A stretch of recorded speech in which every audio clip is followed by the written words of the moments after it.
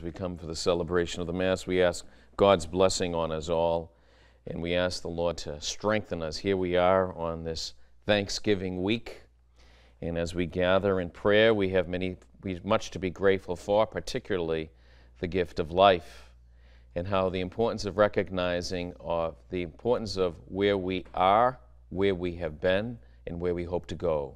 You know, Jesus tells us the importance of following him. In the first reading, Jesus is certainly noted as a king and will come at the end of time to judge the living and the dead. And he is a just judge. He's the heavenly balancer, full of justice but full of mercy. And we rely on his mercy to give us strength, encouragement, so that when we fail, we have recognition that in this life we present ourselves to Jesus in that great sacrament of reconciliation, of penance, confession, where we are forgiven of sin. And the Lord's absolution is not partial, but it is complete and it is full. And so we take advantage of a sacrament of God's mercy. The Eucharist also a sacrament of forgiveness.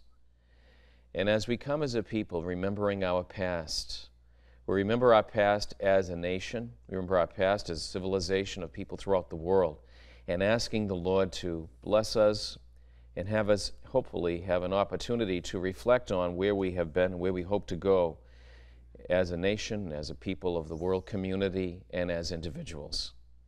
You know, Jesus wants us to go to heaven, and he gives us all of the tools necessary, and it's up to you and me that we use the tools that he has given to us for our own good and for the good of all humanity. Well, in our parish at Our Lady Comforter of the Afflicted, there are many people who know the history of the parish in terms of how it was built and the people of yesterday. One of our parish historians, Jim Gallagher, and as he reflected on the parish was built years ago because of the hospitals that used to line Trapelo Road in great number.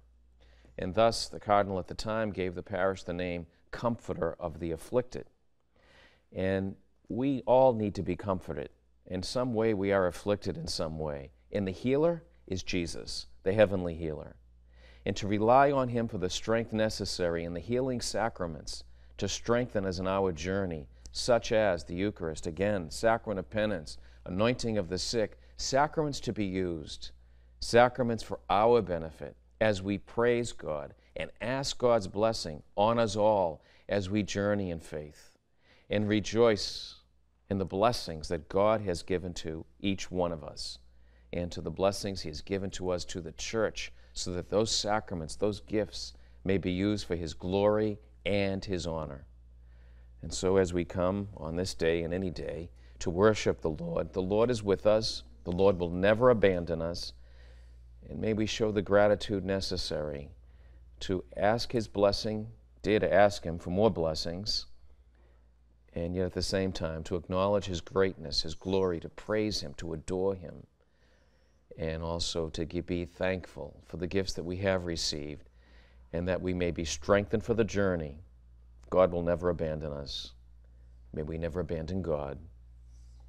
And should we have done so, well, we return in trusting in his mercy.